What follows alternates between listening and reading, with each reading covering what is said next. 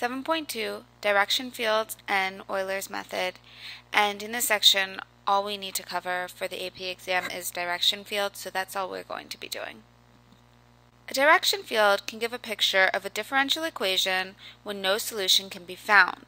For example, suppose we want the graph of the solution of the initial value problem y prime equals x plus y, where the initial value y is 0 equals 1.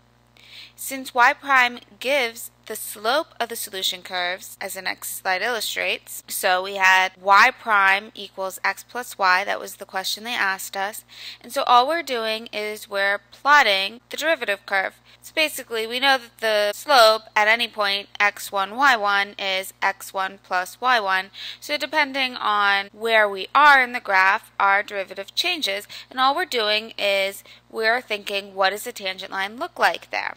So what I do is I know in this example that a point on my curve was 0, 1 because they told me that it goes through the point 0, 1. At 0, 1, what is the slope? Well, the slope y prime equals x plus y, and so x is 0, y is 1, and so the slope should be 1. So all we do is we draw a little line there that represents what the tangent line looks like at that point. So we say that the slope at the point 0, 1 is 0 plus 1, or 1. The solution curve near the point 0, 1 looks like a short segment with a slope of 1. In the same way, we can draw short line segments at a number of points, x, y, with slope x plus y, resulting in a direction field. And this is what allows us to visualize the solution curve. So what do I mean by that? Well, we knew that it should go through this point, and we said that the slope there was 1. And to draw a slope of 1, you just draw a 45-degree line. So that's an easy one. And then, let's say here, this is the point 1/2, 0. And so the slope would just be 1/2. So it is half as steep as a 45-degree line. And then at the point 1, 0, the slope is going to be 1. And then the slope at the point 2, 0 is going to be 2, so it's just steeper. So we just draw little approximations here. We know at the point 2, 0 and at the point 0, 2, the slope should look the same because the slope is 2 at both points. And that's just how you draw it. You'll see here the point 0, -1, you have a slope of -1. And then to draw our actual solution curve, all we do, and I'm going to just draw it on this one, is we know it goes through this point because they told us this was a point. And we kind of pick up what you see going on. So you just kind of trace out the little lines. You see an asymptote kind of happening right there. Note when you're doing this,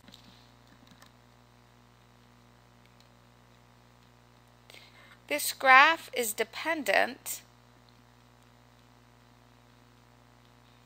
on both x and y values. And I'll talk a lot more about the importance of that as we go on and as we do the homework. But this graph is dependent on both the x and the y values because the derivative has both x's and y's in it. In general, suppose we have a first-order differential equation of the form y prime equals f of xy. Here, f of xy is an expression in both x and y.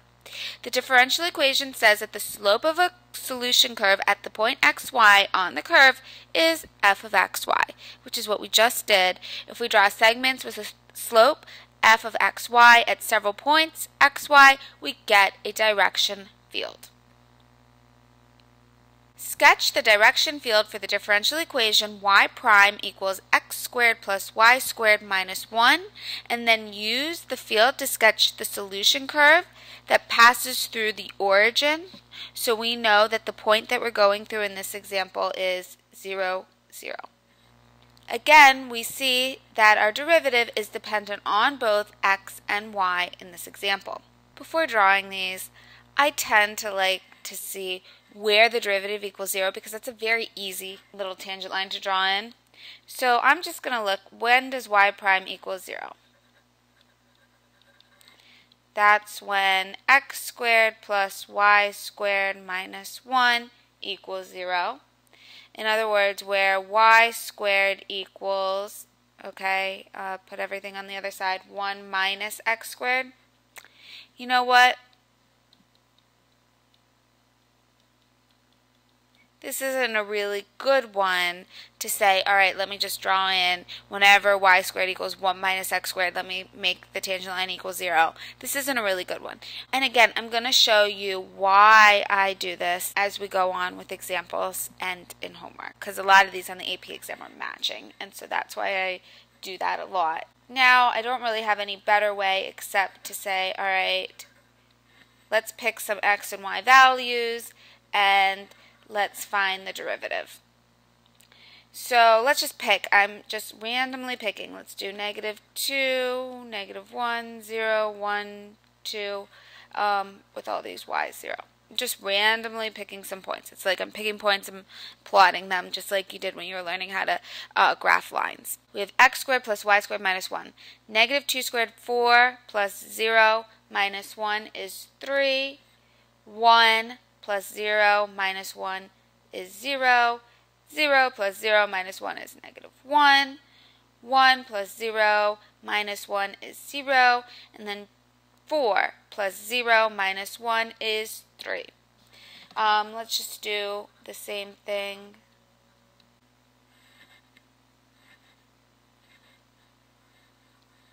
I'm just going to do it with some y's.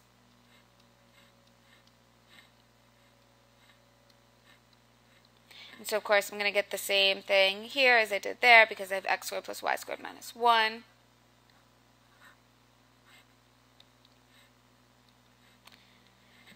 And to really do this, you need to pick a lot more points, but we can see that we had, let's see, at -2, 0, we had a slope of 3.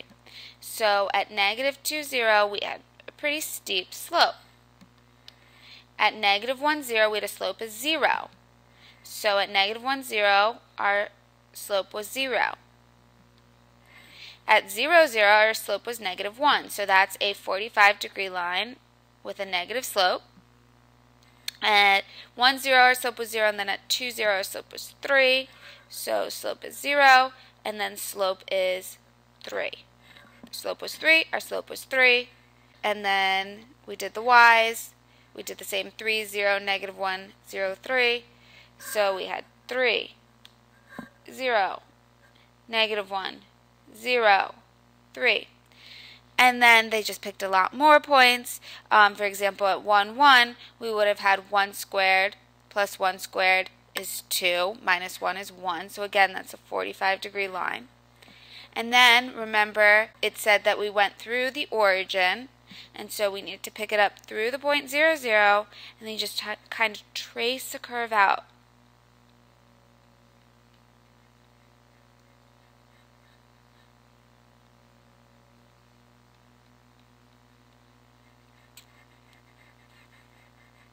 So it looks something about like that. Here's just a little application. This one looks intimidating because it has a whole lot of words, but all we really need to pay attention to is the equation that they give us. The figure shows a simple electric circuit with an electromotive force, battery, or generator that produces at time t a voltage E of t volts and a current I of t amperes. The circuit also contains a resistor with a resistance of R ohms and an inductor with an inductance of L. Ohm's law gives us the drop in voltage due to the resistor as Ri. The voltage drop due to the inductor is dL dt. And then we have this equation. Okay, and this is really all we need. A first-order differential equation that models the current I at time t.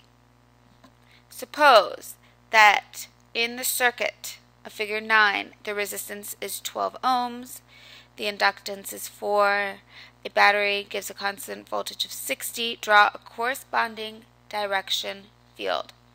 So all we have to do here is we know that R equals 12, L equals 4. And then we had our equation L di dt equals, plus Ri equals Et. Our L was 4. Our R was 12. So let's just solve for di dt. So we have 4.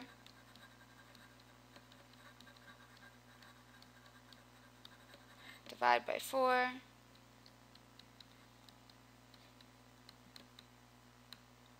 Okay, so now we can use that to go ahead and draw the direction field. Now notice in this one that di dt only is dependent on I. It's not dependent on t. And so that's going to make our drawing so much easier. So remember, we had di dt equals 15 minus 3i. So the first thing that we noted was di dt dependent only on I.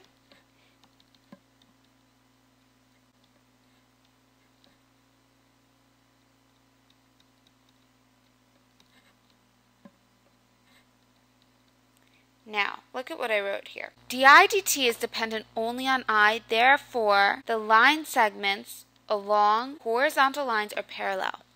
This is key. What do I mean by that?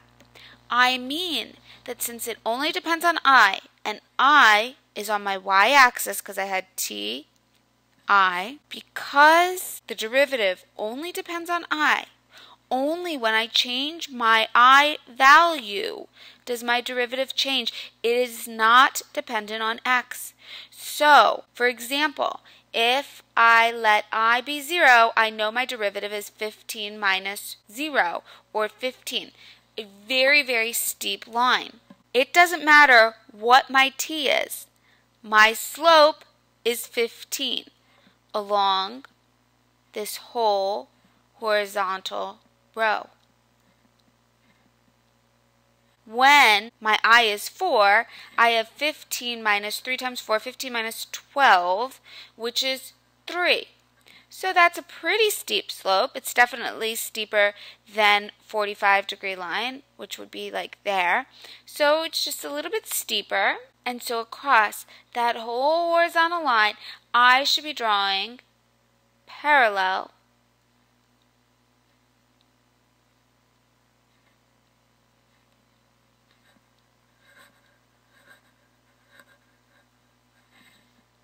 and then, as I said, when does di dt equal 0? That's the question I like to first ask myself usually.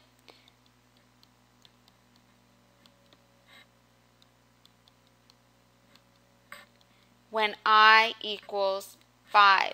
And so when I equals 5, I have horizontal tangent lines. I can only go straight across because the derivative only depends on I. Okay, so what is the limiting value of the current? So basically, what is the limit as I go off to infinity? Well, as I go off to infinity, all these curves are going to I equals 5. I have a horizontal tangent there. Identify any equilibrium solutions.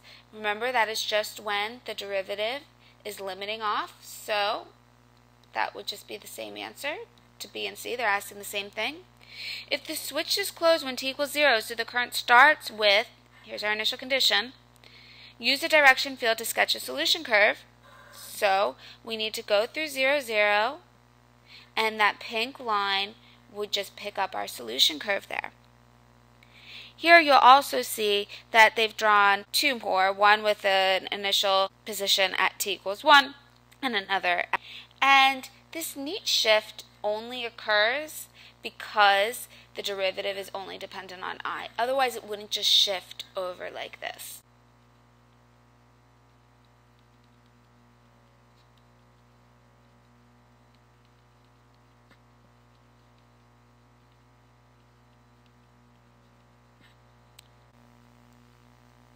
Notice from figure 11 that the line segments along any horizontal line are parallel. And that is because the variable t does not occur on the right-hand side of the equation. In general, a differential equation of the form y prime equals f of y, meaning that the derivative is dependent only on the y value. The independent variable is missing. I didn't say f of x comma y. I just said f of y. It only depends on y. That is called autonomous, and you should know that word. For such an equation, the slopes corresponding to two different points with the same y-coordinates must be equal. In fact, if the y-coordinate is the same, no matter what the x is, all those slopes are exactly the same. They're parallel. This means that if we know one solution to any autonomous differential equation, then we can obtain infinitely many others just by shifting the graph of the known solution to the right or the left, which is what we just saw in the last slide. And that's it for this section. We'll be doing a lot more problems, and as I said, a lot of these on the AP exam are multiple choice types of problems, and what we really want to pick up first, or what I always pick up first, is where our derivative equals 0, because that's a really good indicator if we were doing a multiple choice question of some that we could automatically eliminate without having to think. The next point of reference that I look at is my differential equation only dependent on x? If it's only dependent on x, then all of my vertical tangent lines would have the same slope. And if it's only dependent on y, which is what we saw here, then all of my horizontal tangent lines would be parallel. And again, we're going to be seeing a lot more of that, but that's it for this lesson.